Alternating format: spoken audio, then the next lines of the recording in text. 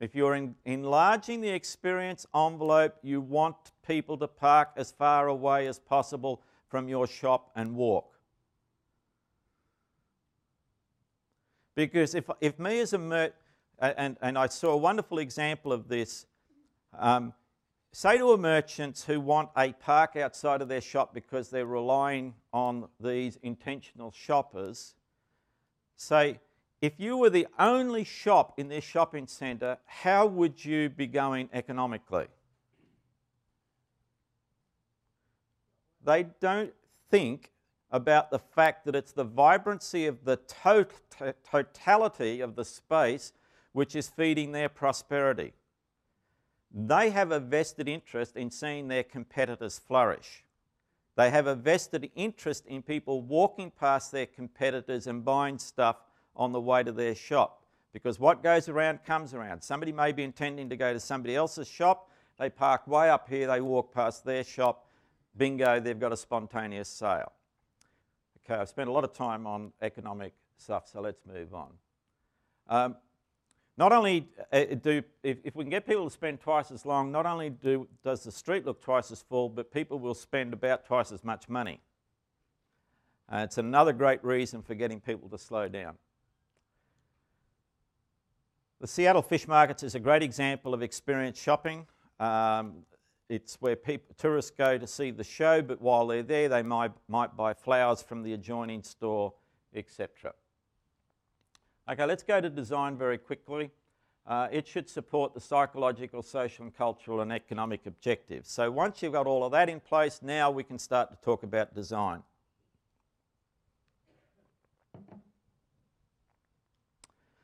What we did in Wodonga is what we called a pre-build makeover.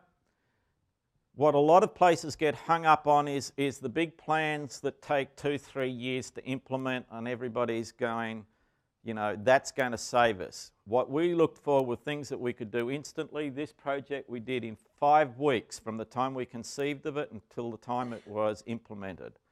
And that was to take the old derelict water tower that was going to be torn down at one stage and turn it into the town icon by lighting it with these LED lights that were computer programmable.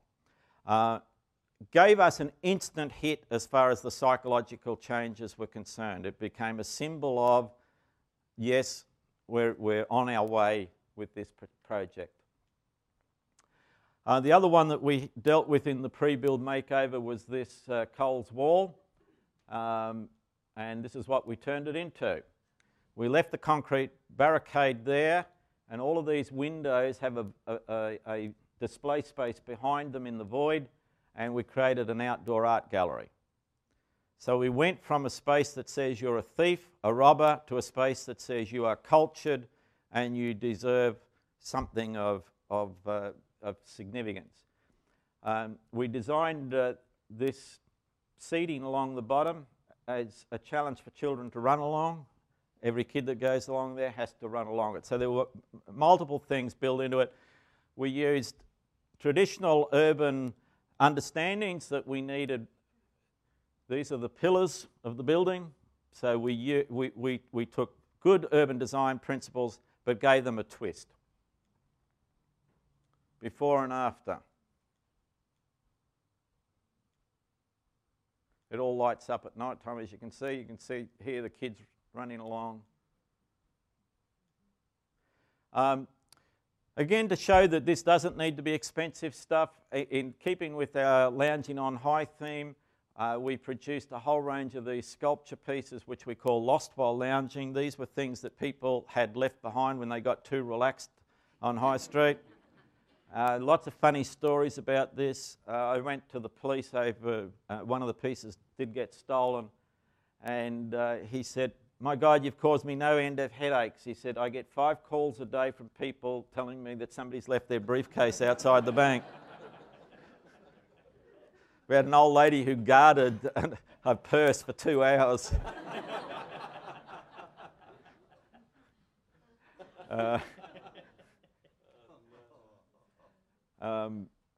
Even the guard at the bank, this is outside the bank, was saying, somebody's left their radio under the chair.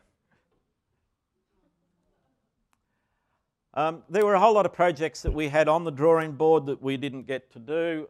This was one of them.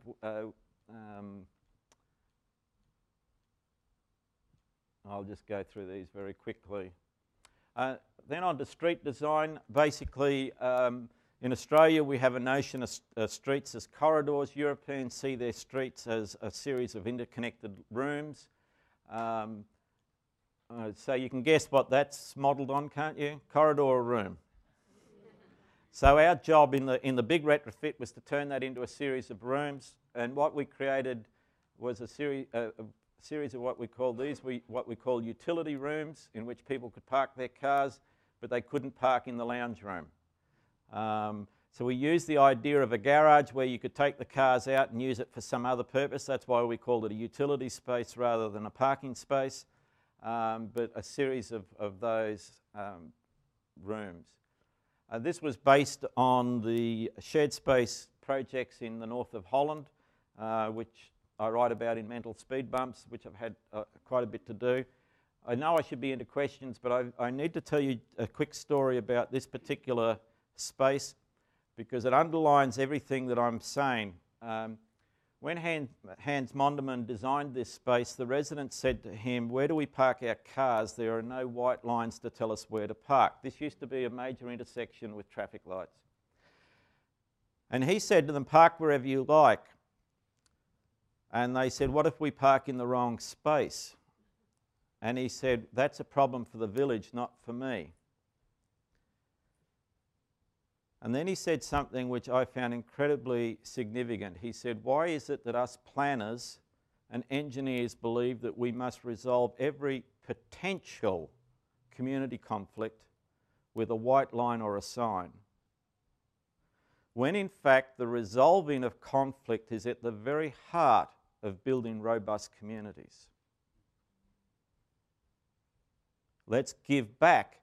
And for Hans Monderman, this is not about design, it's about the re-democratisation of public space.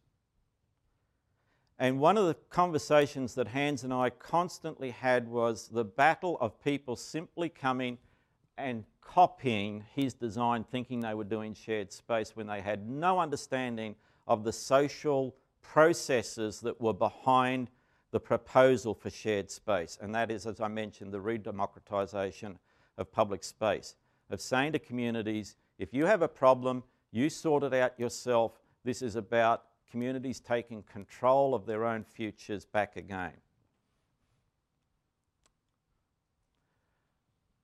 And just on that, I really do want to encourage you not to have this kind of fundamentalist zeal for a particular approach, whether it's shared space or anything. And here is an example. For every design rule you can tell me, I will find a great space in the world that breaks that design rule. This is Portland, Oregon, where they have banned blank walls. There's regulations that say you can't have blank walls. Yet one of the most vibrant coffee shops in Portland is on this daggy, dirty blank wall. Somehow, the owners of that coffee shop have taken what is considered a liability and actually transformed it into a positive. Doesn't matter what you're handed, you can use it, you can transform it, you can do something with it, you can break the rules. This is the Siena Square. Everybody knows the importance of public seating. Yet in Siena Square there is not a public seat to be seen anywhere, and you're forced to sit on the ground, and in fact it's part of the experience. Now it's to do with the physicality of the space. It's not going to work everywhere.